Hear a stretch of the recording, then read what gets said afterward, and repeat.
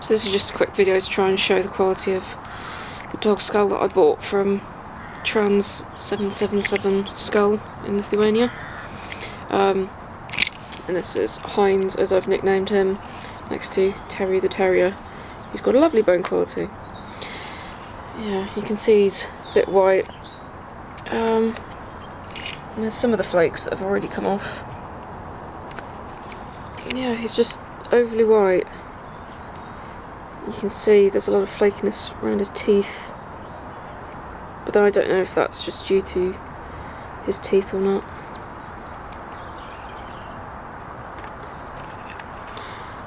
And as well as being flaky, he's greasy at the back as well.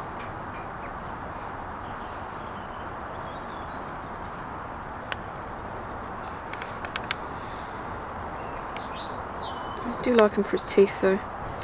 Really bad teeth. Been chewing on way too many sticks.